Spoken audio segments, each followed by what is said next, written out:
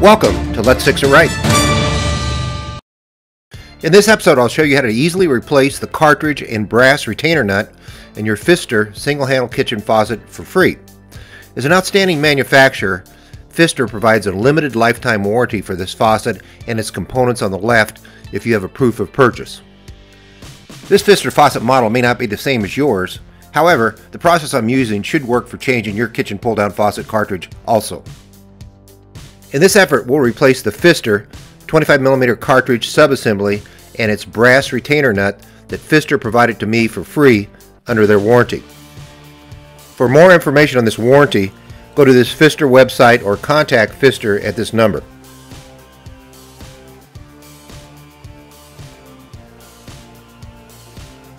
If you don't have a proof of purchase, you can purchase these two components by going to my description below, selecting Show More, and clicking on the two links that I have provided. These are the tools you'll need.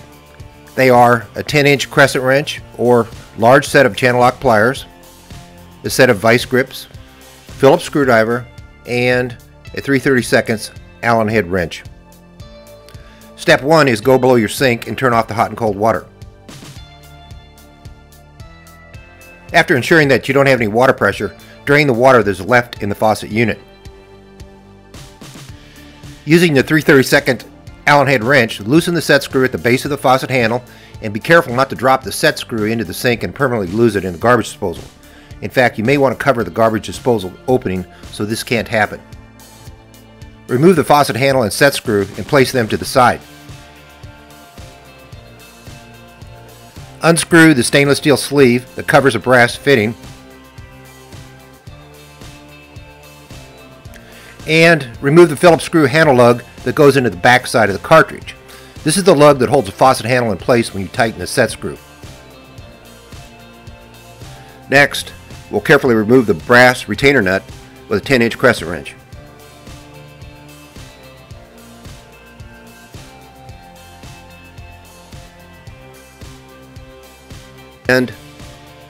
And lastly, we'll remove the cartridge itself.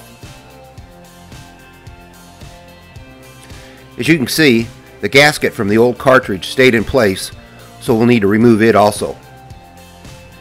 This is the gasket that fits here in these grooves on the cartridge.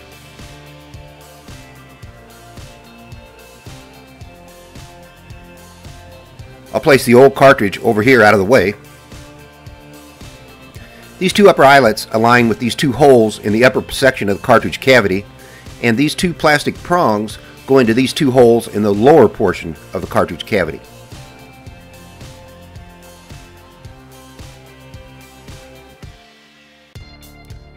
With the two plastic prongs oriented to the bottom, we'll now insert the cartridge into the cartridge cavity. We'll now slightly rotate the cartridge back and forth until we are absolutely certain that we have the plastic prongs seated into the holes in the cartridge cavity. Next, we'll carefully screw the new threaded brass retainer nut into place and ensure that we don't cross its threads.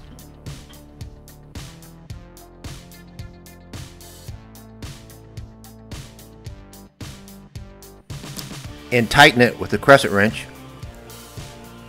Be careful with this so you don't strip the threads.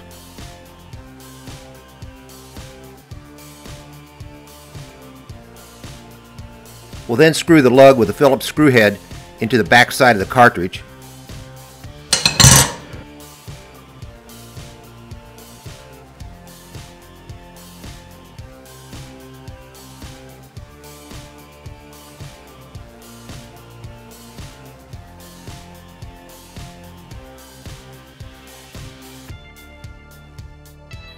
Next, we'll screw on the stainless steel sleeve.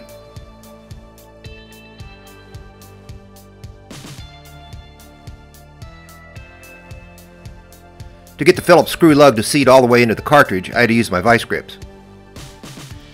The lug is made out of a very hard plastic material, and I couldn't apply enough force with a Phillips screwdriver to completely seat it.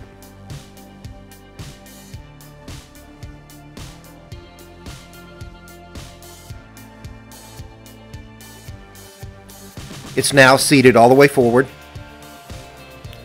It's important to seat it like this so the handle will go all the way on. If you don't do this, you'll have a large gap here on the faucet. We'll then tighten it up with a 3/32 Allen head wrench.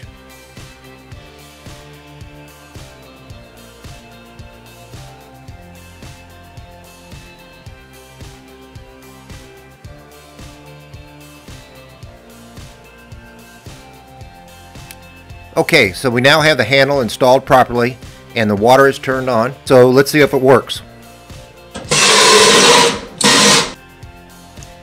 As you can see, it works great. We have a successful installation. This concludes this episode where I showed you how to easily replace the cartridge in your Pfister single-handle kitchen faucet for free. Don't forget to subscribe to my channel and select the YouTube bell so YouTube will notify you of all my new projects immediately after I publish them. At this time, I'm moving on to my next project. You're more than welcome to follow. In addition, if you have a great project that you want to post on my YouTube channel, email me some pictures and a brief description of it. If it qualifies for the Let's Fix It Right standards to help others, I'll interview you over the phone as a guest do-it-yourselfer, produce a high-quality video, and post it on my Let's Fix It Right channel. For the year following this posting, I'll share 50% of the potential YouTube benefits with you. If you have any subject matter requests or recommendations, please contact me.